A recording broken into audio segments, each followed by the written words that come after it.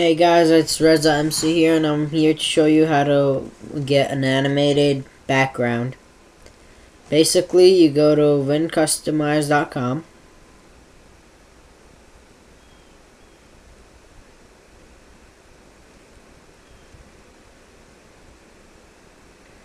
You go to Explore. Go down to Desk Spaces. Don't click on it yet, but go to Download. First thing you download out of all of this is the first one. You download it. I already have it installed. It should probably take about 5 to 3 minutes. Once you download it, it should bring you to a page like this. One sec. Like this. And it already has some of its own stuff right here.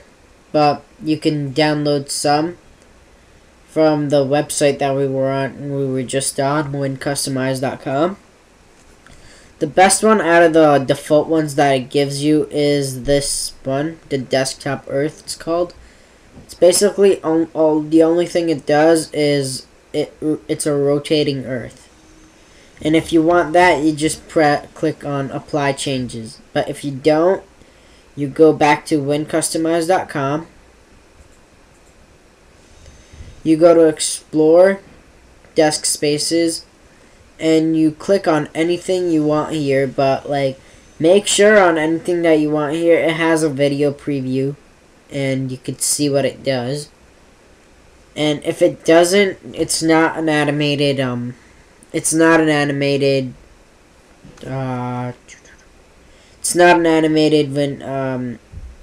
background. So you download it. Once you already download it, I already have this downloaded because I really like this one. Once you already download it, it should look like a piece of paper with a D in it. You click on it and just press continue, and you already have the animated desktop you want.